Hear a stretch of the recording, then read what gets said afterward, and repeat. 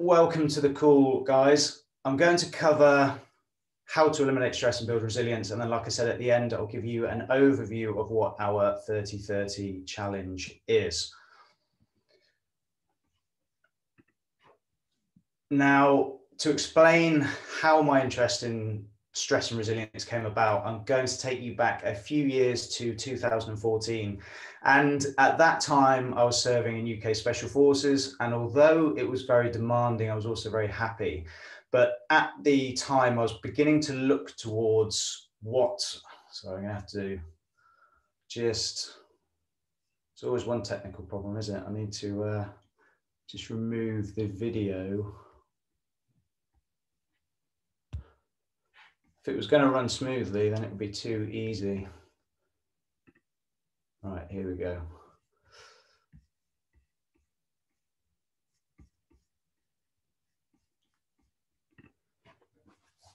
Okay, good, we're back in. So yeah, at that time I was serving in UK Special Forces, and although it was very demanding, I was also very happy.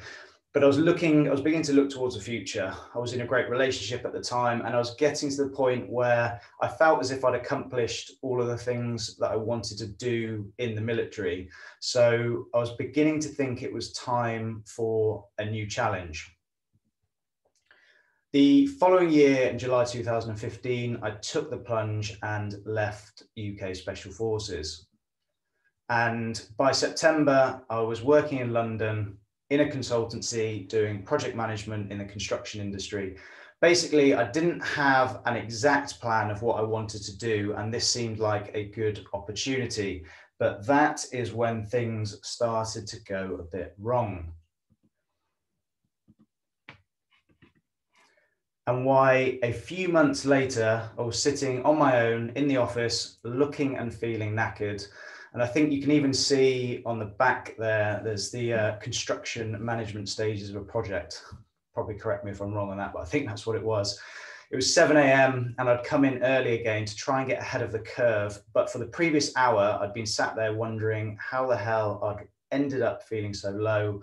I felt zombified, almost detached from reality, which I guess was my coping mechanism. I had a head that was so full of racing thoughts of everything I needed to get done, but I felt like I had no idea where to start and no enthusiasm or energy to do any of it. And I couldn't really figure out how I'd even got to this place, let alone how to get out of it. And it was only with retrospect that I realized it was stress, but I didn't even sort of grasp that at the time, which I suppose is exactly why they call it the silent assassin, because it creeps into your life, and once it gets a hold, it spreads its tentacles out to affect everything that you do. And I'm sure you've all had unpleasant feelings caused by stress when you have that fear of things to come, worrying about bills or problems with your relationship. While at other times your head is so full of racing thoughts, it becomes overwhelming. Everything feels so busy, but nothing gets done. And it doesn't take long before you start to have moments where it's like you're stuck in the cycle that feels impossible to break free from. You want to escape and break free, but every time that you try, it tightens its grip and paralyzes you. And here's the thing. Even though we can feel like we're the only ones not coping, it's just not true. The numbers are really clear. It's affecting more and more people, with stress and stress-related disorders becoming the most common mental health issues we face in modern times. And in fact, it's worth briefly mentioning what stress is. Stress is a response that basically advises you on what to do. It's a reaction where your brain decides whether or not there is a threat, and if there is, triggers a fight or flight reaction to make sure that we're best able to respond to that threat. And in small doses, this is a brilliant evolutionary system that works really well. This response kept our ancestors safe from dangerous animals or unrelenting conditions. And it's what's known as acute stress, meaning that it's short and sharp. And in itself, it doesn't take a heavy toll if we find ways to relax quickly. Once the stressor has been dealt with, we need to return our body to normal to be healthy and happy. And this still serves us today if we feel like danger is close by and we switch into survival mode. The problem is that in comparison to evolution, modern society has come about very quickly, and the system that has served us so well in the past is now malfunctioning. Today, we've got frustrating daily commute, financial strain, relationship disagreements, or caring for a sick loved one. These are all situations that can trigger the stress response and then keep it going for weeks, months, or even years at a time. And that is where things start to really go wrong. In today's busy world, we are prone to perceiving a low level of threat in everyday situations over a prolonged period of time, leading to a long-term stress response that is incredibly hard on the body. A good way to think about it is like this. Your body is like a small medieval town. In normal times, the population tends the fields, maintains the buildings, looks after the animals, and enjoys life. If the barbarians approach, a scout rings the bell, and half the population will stop what they are doing and run to the walls to defend the town. The barbarians are fought off, and the villagers return to their tasks to keep the town running. That is acute stress, short, sharp periods of alertness, and necessary action when required. But if the scout believes the barbarians are always about to burst out of the nearby woods and constantly rings the warning bell, it means half the population are always on the walls, ready for an attack that never comes. Meanwhile, the grain's rotting in the fields, the unmaintained roofs of the buildings are leaking, and the town is generally falling into disarray, and no one has any time to enjoy life. That is chronic stress, continuous and unnecessary pressure that causes severe damage. And this damage reveals itself in many ways, like weakening our immune system. It's no coincidence that you often come down with something at the worst times, like when you have a particularly busy period at work or a pressing deadline. And that's because chronic stress does a real number on our immune systems, making you more likely to get sick. Digestive health is also closely linked to your stress levels, giving unpleasant side effects like indigestion, IBS, cramps, diarrhea, constipation, and loss of appetite. And when your body is constantly in fight or flight mode, it produces excess cortisol, which can leave you battling a host of aches and pains, including back and neck pain. If you've ever been for a massage, I can almost guarantee that the masseuse has made a comment about feeling stress built up in your body somewhere. And this can also lead to tension headaches and migraines. For women, sudden changes in your cycle can indicate that you're enduring too much stress. And strange dreams can be a warning sign as your brain subconsciously works through stress that either you don't know is there or are simply trying to ignore. Making decisions also becomes a challenge. It can be easy to think of not being able to make small decisions as just one of those things, but it really isn't. Stress has a negative impact on how clearly you think and act. And that's the thing with all of this stuff. We don't even realize that they're linked to stress. We just assume that they are all independent problems. But your body doesn't work like that. Every single part of your body affects to a greater or lesser degree pretty much every other part. When we get sick or things aren't right, the symptoms might be problems sleeping, a gut disorder, issues with your skin, or some other complaint. But they are not the cause. They are just signals that the body is out of balance and that something or many things are wrong elsewhere. But once you start joining the dots, you begin to see how often we suffer and experience problems with chronic stress starts wrapping its tentacles around us. I personally experienced this and the stark difference between the two sides of the stress coin. During my service in the military, I felt completely on top of my game and in control. My tours in Afghanistan, for example, were punctuated with short bouts of acute stress that were essential to survival. But periods in between this, it was actually very stress-free because operational tours can be a bit like being in a bubble. You've got no bills to worry about, no busy commute, no day-to-day problems that can feel like a grind. And you have a brilliant social environment because you are surrounded by good mates the whole time.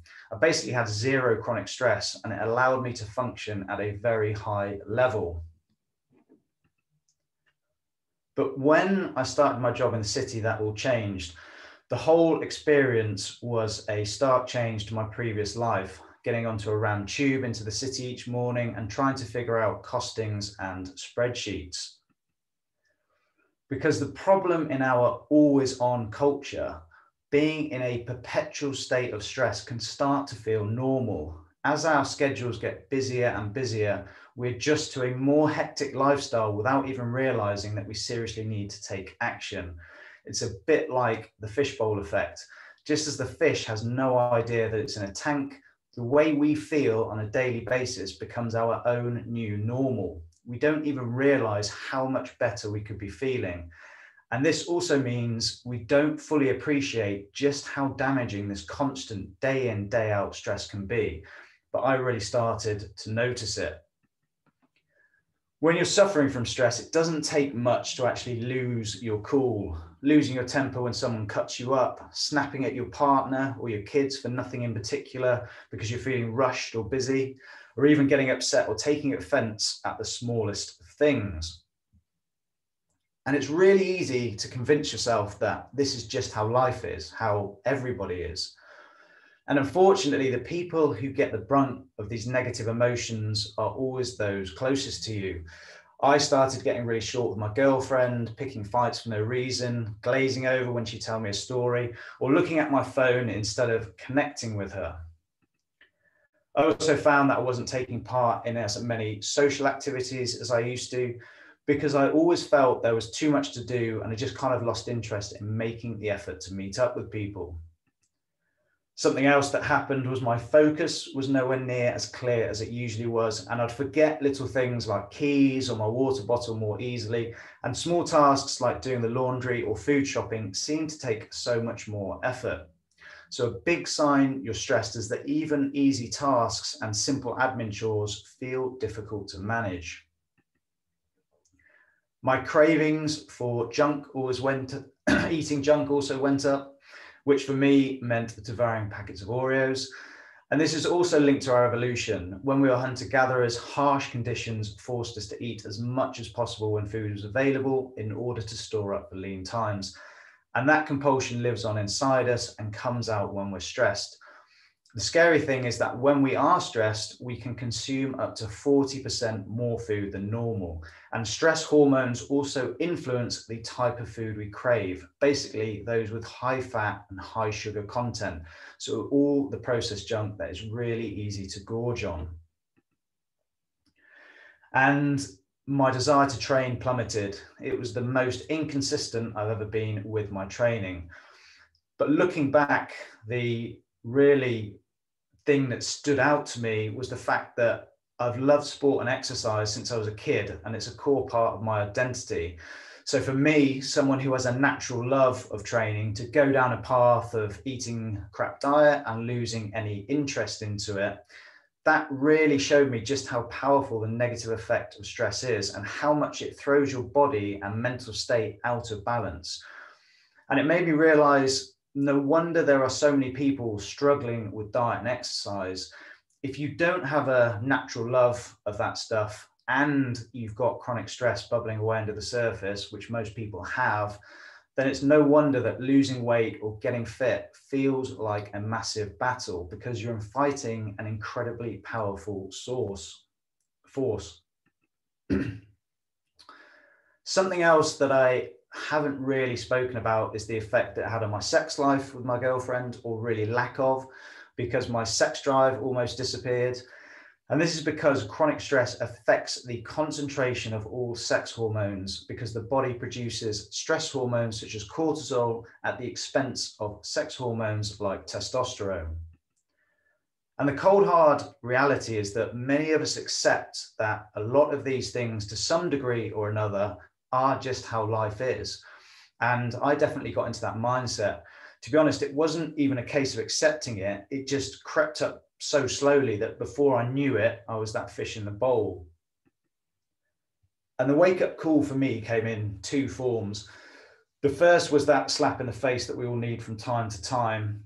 There was an email doing the rounds at work with one of those life calendars. You stick your date of birth in and it shows you how many days you have left in life based on average life expectancy. And there it was in black and white, or red and green in this case. Nearly half my time was done. And was this it? I'd already peaked with my time in the military, and now it was just a decline of energy with each day being a fight. It's a terrifying thought when you sit down and really appreciate how short the time is that we have left. But it was sitting in that office on my own, feeling trapped and frustrated, that was the final straw. That night, I really stepped back and took stock of the situation. Not 6 months ago, I'd been working on my own in Kabul, running an Afghan arrest force in what on paper should have been a far more stressful job. And yet I was suffering more getting the tube into work each day. And admittedly, a lot had changed, but regardless of the circumstances, there was no reason to feel like this. And that's when I started making some changes, because I wasn't going to let this current reality define the rest of my life. And here's the thing, we can take certain simple actions that make a big difference to our stress response. When you experience a stressful event, your brain communicates with the rest of the body through the autonomic nervous system. And this has two components, the sympathetic nervous system and the parasympathetic nervous system. The sympathetic nervous system functions like a gas pedal in a car. It triggers the fight or flight response, providing the body with a burst of hormones which trigger energy release so that it can respond to perceived dangers. The parasympathetic nervous system acts like a brake. It promotes the rest and digest response that calms the body down after the danger has passed. But if your brain continues to perceive something as dangerous, the hypothalamus activates the second component of the stress response system, known as the HPA axis, and the adrenal glands will release cortisol to keep the body revved up. Chronic low-level stress, traffic jams, work pressure, family difficulties, all of this keeps your body in a state of stress that is incredibly damaging. But what I learned is that there are certain activities that anybody can do which will counteract this.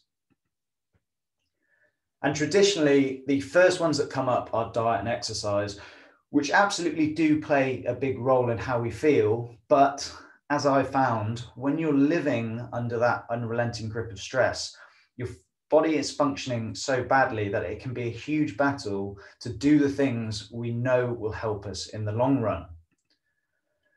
For me, through a combination of research and trial and error, I discovered that it was a set of smaller, easier, simpler actions that I found and still find make a big difference. The first action I took was to implement a really simple practice that I'd learned a couple of years ago previously from our American counterparts, the Navy SEALs, whilst over in Coronado. They used a deep breathing technique to remain calm and focus clearly to avoid reactionary thinking or worse, panic. Now, breathing is something that we all do automatically, but the way in which we breathe has a massive impact on our mind and body, and I cannot overstate that. Breathing is regulated by the autonomic nervous system and is the easiest and most instrumental part of it to control and navigate. The way that you breathe strongly affects the chemical and physiological activities in your body. To ensure it is incredibly powerful. Yet many of us never harness the power of proper breathing to alleviate stress and maintain good health. A relaxed breath originates in your belly and the optimal rate is 6 to 10 breaths per minute. However, most people breathe shallowly from their chest 16 to 20 times per minute.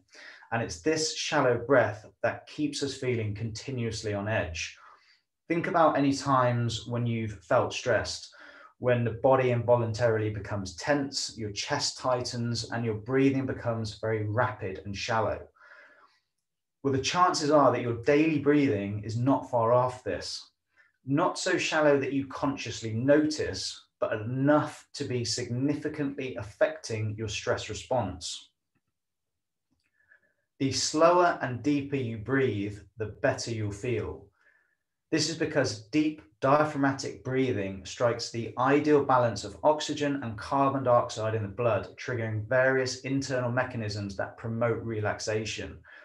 When I added in a really simple, short breathing practice, it made a huge difference. And it didn't take long before my unconscious breathing throughout the day was deeper and slower. Now, the next change that I made may seem a bit crazy at first glance, and I completely get that, but bear with me on it. I remembered reading an article about Wim Hof and the impact cold has on our stress response. So I searched out any material I could find and discovered the world of cold water immersion.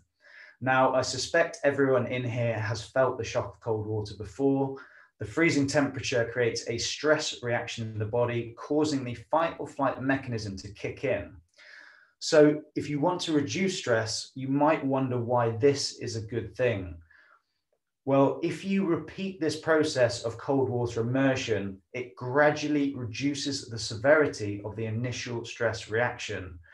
But the real magic is that the reduction in the stress response applies in other stressful situations, not just on exposure to cold water.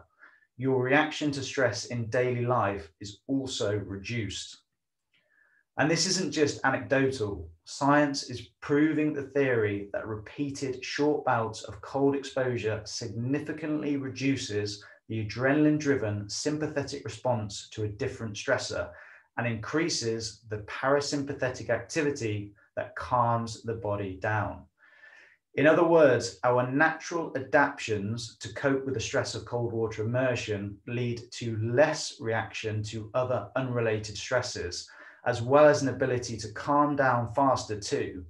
And this cross-adaptation effect lasts for months. Cold water immersion itself has been around for a couple of millennia in various cultures. And thanks to a series of groundbreaking studies, the science community are now getting really excited about it.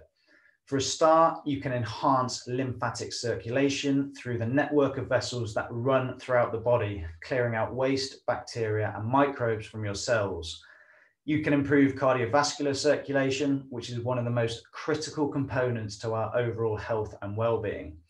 And critically, it boosts mood and well-being, because as cold water hits the body, the electrical impulses sent to your brain jolt your system to increase alertness, clarity, and energy levels. Plus, you'll build a stronger immune system. The shock of cold water in the bloodstream stimulates leukocytes, which means regular cold water exposure can help your resistance to common illnesses like colds and the flu. And then there is the resilience side of building things. Our modern worlds are geared to make us physically comfortable. We are rarely out of our comfort zones unless we choose to be. And when we are stressed or anxious, we try to control our fears by restricting our world, which ironically makes us more fearful as we don't get the chance to learn that we can in fact cope. In contrast, overcoming and managing the shock of cold water immersion reconnects us with feelings of self-control and the trust that we can cope. The process of committing to stay in cold water increases your mental strength by asserting control over your body and mind. And by becoming comfortable with being uncomfortable, you increase your resilience in other areas of life. Plus, it also requires you to learn to relax in the presence of extreme stressors, which is a most valuable life skill for day-to-day living. And you don't need to head out to streams or ice holes. I've used the simple process of daily cold showers to reap the huge benefits. Now, when it comes to mindset, I wanted to break down the concept of resilience because we all need a certain baseline resilience to deal with the setbacks and losses that are an inevitable part of ordinary life. Resilience is the ability to manage uncertainty, resist and overcome fear while transcending obstacles that may appear to be preventing you from succeeding. Studies on resilience began at the University of Chicago in the late 1970s with Suzanne Kubas's foundational paper entitled Stressful Life Events. And that's where I started my research and continued up to the present with books like Cybernetics by Dr. Maltz. But Kubas's model is the best framework I've found because it breaks it down into 3 distinct areas that you must work on to build resilience. First up, we have challenge. And in this context, Kubasa found that resilient people view a difficulty as a challenge, not as a paralyzing event. They look at their failures and mistakes as lessons to be learned from and as opportunities for growth. They don't view them as a negative reflection on their abilities or self-worth. And at the root of this idea is the theory of fixed and growth mindsets. And this might be something that you've come across before. Carol Dweck, an eminent professor of psychology at Harvard University, published the seminal work on this in her book, Mindset: How You Can Fulfill Your Potential. She argues that our beliefs, even the ones that we are unaware of, strongly affect what we want and whether we succeed in getting it. In a fixed mindset, you believe that your qualities are carved in stone, which challenging events present a problem because rather than seeing them as an opportunity for development, a fixed mindset person will see it as a pass or fail test, something they can either do or not do. Whereas in a growth mindset, you believe that your basic qualities can be cultivated through effort. Obviously, we know that not everyone can be anything, but a person's true potential is unknown. Challenge and difficulty are a part of life, from the daily upsets like breaking a glass or missing a bus to the big events like traumatic injury or death. When you have a fixed mindset, each time that something goes wrong or you don't do as well as you would have liked, you will end up assigning blame, which means you either blame yourself for not being good enough or you blame external factors for any negative outcome. Whereas when you have a growth mindset, you understand that just because something didn't go according to plan, it's simply a learning experience. And central to this is taking ownership of the things that happen to you. The reason that fixed mindset thinkers struggle with this is because they don't like failure, because failure to them is a direct reflection of their self-worth. To them, not doing well at something very quickly is a sign to give up, and therefore they don't embrace challenges. In fact, they avoid them. And clearly that is the opposite of resilience. Going back to what Susan Cabas said, resilient people view their failures and mistakes as lessons to be learned from and opportunities for growth. They don't view them as a negative reflection on their abilities or self-worth. And so we must actively embrace failure and perseverance. Next up, we have control. And here Cabasa advises, spend your time and energy focusing on situations and events that you have control over. Putting your efforts where you can have the most impact will increase feelings of empowerment and confidence.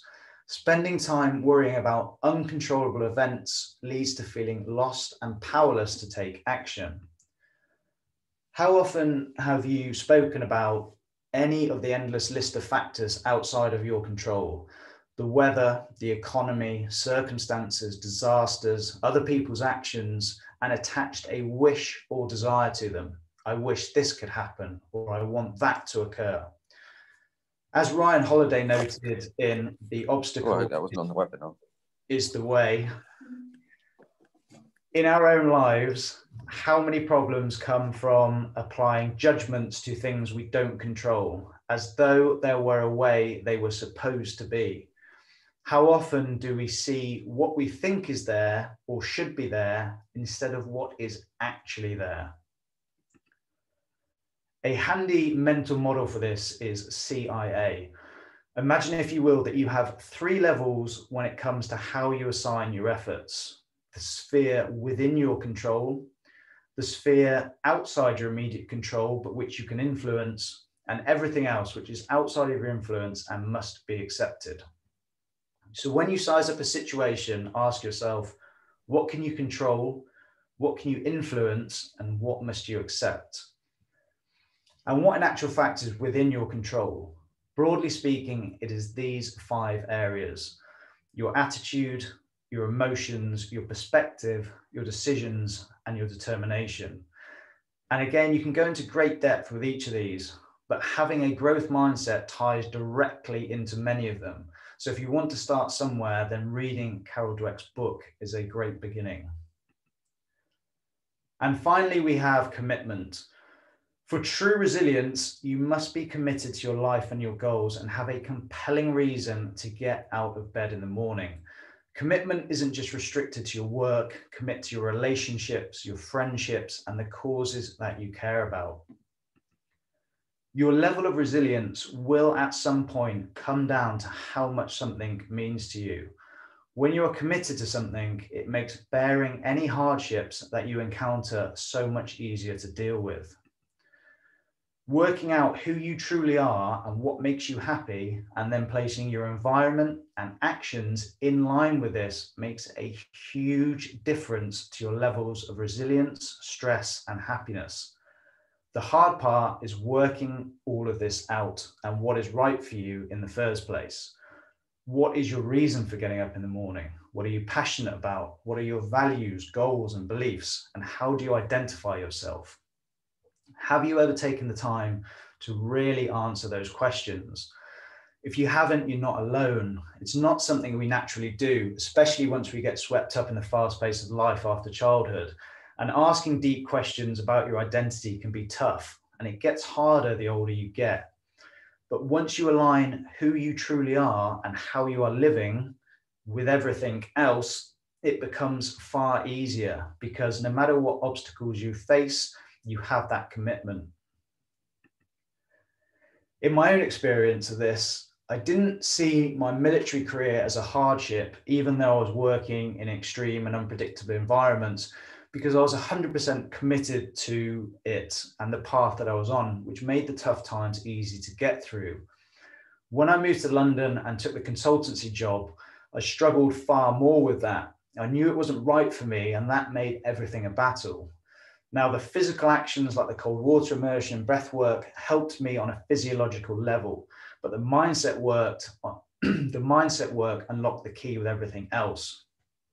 I realized around that time that my true passion was in health and fitness, and I began to work on that on the side, which provided me with the commitment to move forward. And when you are committed, being resilient becomes much easier because you feel like you're on the right path. Now, don't mistake that for meaning everything has to be rosy and going well, because that's not the case. In the process of building the Natural Edge, my 5-year relationship ended. I left London and ended up moving back home, which, don't get me wrong, I'm incredibly grateful for. But on the face of it, going from part of the most elite military force in the world to then a well-paid consultancy job, to then working from my parents' dining room table, earning 400 quid a month and sharing a car that cost even less than that with my business partner, doesn't seem like a great place to be. But it didn't matter, because I knew that I was on the right path and I was committed to it. When you know that something is right, a career, relationship, friendship, you can commit to it and weather any of the storms that come to pass. And what was the end result of all of these changes? Well, initially, my actual situation didn't change. I stayed in London in the same job for a couple of years, but I changed and my stress response changed. And the difference that that made to my life was massive. I was basically my old self again, performing well and enjoying life. My energy was back. I felt mentally sharp again. Training and nutrition became easier, and I just felt happy on a day-to-day basis, which is exactly how life should be, not a constant battle. Yes, there are always going to be difficulties. Don't mistake what I'm saying here. But you'll have noticed that for some people, life just seems easier, no matter how tough the obstacles. And after my experience, I've realized that that is no accident. That is no accident or luck or genetics. Those are just excuses to avoid the truth. It's because they've cultivated a certain mindset and employ daily activities that create an ability to take life in your stride and enjoy the journey at the same time. And I absolutely credit stress management as a critical part of the process to getting where I am now, which is running a business that in itself is helping people optimize their health. Now, what I've covered there is the absolute top level overview. As I said at the beginning, I could spend a day just digging into any single one of those areas in more detail, but clearly we don't have time for that. And before I go on to tell you about our 30-30 challenge, you can absolutely go away and take each component that I've spoken about and integrate it into your life, and it will change your life. Personally, it took me about 6 months to get all of these things in place through research, trial and error, and testing different methods to find a system that meant they could easily be implemented into my life without much time or effort. And that is really the biggest challenge when it comes to making a positive change. Knowing what to do is only half the battle. In fact, it might even be more like 15%. The other 85% is compliance, actually carrying out the actions on a consistent enough basis that you start to see the results. And that is why we came up with the 30-30 challenge, which is basically a shortcut to stress-free success. 30 minutes of action a day for 30 days to embed the actions to eliminate chronic stress, increase your energy, and build resilience. And not only that, but it acts as a gateway to further positive change.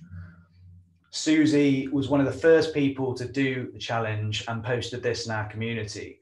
Where I've struggled previously with being consistent with exercise, particularly since lockdown in March, I've managed to do a home workout pretty much every day this week and several walks because I've been feeling so energized and in a good daily routine.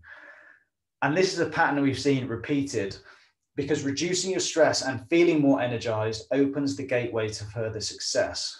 People are always beating themselves up for not eating well or working out or anything else they want to do, but just somehow never manage it.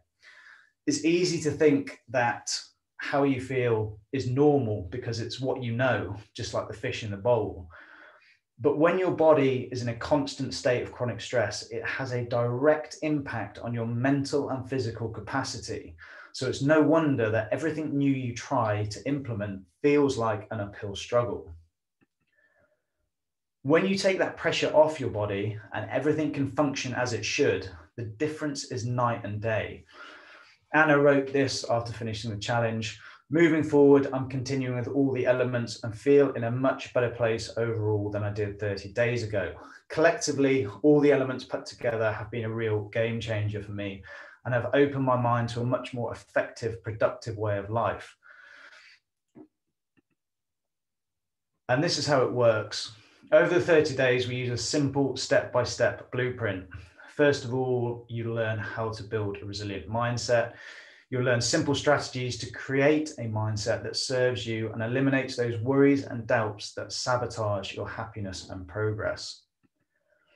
You'll also create a short daily routine to reset your parasympathetic nervous system. This will be in the form of short blasts of cold water immersion. We'll start small and gradually build up the tolerance over the 30 days until you're experiencing the profound positive effects this stimulation has on body and mind.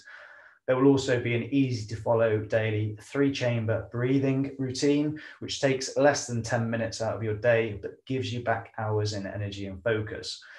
Plus, these actions will not only give you immediate results, they will significantly upgrade your health for the rest of your life. As Esther said, the course says 30 minutes a day, but the steps are so simple and achievable that they really can be incorporated into your daily routine. And from someone who hated the cold and cold water, after just a few days, she started to actually look forward to and even see her daily cold showers as a highlight. In combination with this, we are going to give small, easy to accomplish strategies around the big 6 factors that influence your stress response: sleep, stimulants, screen time, sunshine, schedule, and smiles. We'll provide you with all the templates and checklists so that hard work is done for you. And again, although these won't take much time, the payback from them will be massive. We'll make sure that you master each area and implement simple changes so that your days start to flow rather than feeling like a battle. In fact, by the end of the 30 days, you'll have transformed your stress response. A healthy stress response makes you alert and will prime your body to tackle challenges, and that is what we're going to achieve. Andrew sent this message after only 24 hours into the course, having realized how life-changing it is once you understand the body's stress response and start using it to your advantage. The 30-30 challenge is essentially the opportunity to skip the trial and error and follow a proven process. It's a step-by-step blueprint that anyone can follow. Everything that you need is built into a membership platform with concise, easy to follow steps. All of the information is one place, easy to access, easy to understand, and easy to action. I grabbed this conversation between Vicky and Rob from the community group. Seeing the change in energy and alertness is what keeps me going. Unbelievable that I've only just discovered this technique. I need to go back 20 years and have a word with myself. How was I not doing this earlier? The system works, and it's not just you who will benefit. Those stress hormones that cause havoc in our body and on our emotional state don't just affect us, they have an impact on those around us. Something that Gavin found and that we hear a lot is that he's much calmer, and his family have said he's less grumpy and bad-tempered. And by removing obstacles, which in Gavin's case was having a feeling of imposter syndrome, and building resilience, you become the best version of yourself. And the biggest roadblock that stands in most people's way is underlying chronic stress. Until you restore that hormonal balance and build a serving mindset, you're going to spend your entire life with everything feeling much harder than it needs to be, and it's completely unnecessary. Along with a step-by-step blueprint, will give you the biggest key to unlocking success, which is consistency. When you surround yourself with positive people driving towards the same goal, you get that support and accountability you need to make big changes. Because what you get is this funnel effect, which makes sure you always stay on track. On the one side, you have the community, and on the other, you have expert coaches, making sure you get the right feedback to improve and to keep you accountable. And that's why we offer one-to-one access both to myself and David Tilston. You'll get the benefit of my experience serving in special forces and the lessons I learned in that world, plus the lessons I learned in my own journey to beat chronic stress. And David also knows adversity firsthand with tours in Afghanistan as a Royal Marine Commando. On top of that, he has over a decade of experience teaching yoga, breathwork, and calisthenics, and is now one of the leading coaches in the UK. And the end result is that you stack the deck in your favor. The 30-30 challenge is a shortcut to save you from the time and effort figuring out the strategies to combat stress and build resilience. Instead, we're going to give them to you in a form that is quick and easy to implement. And the cost of the 30-30 challenge is a one-off payment of £47, which, to put that in perspective, is less than a price of a single cup of coffee each day. So that's £1.57 a day for a step-by-step blueprint and one-to-one coaching to remove the obstacles holding you back and building a strong, resilient mindset.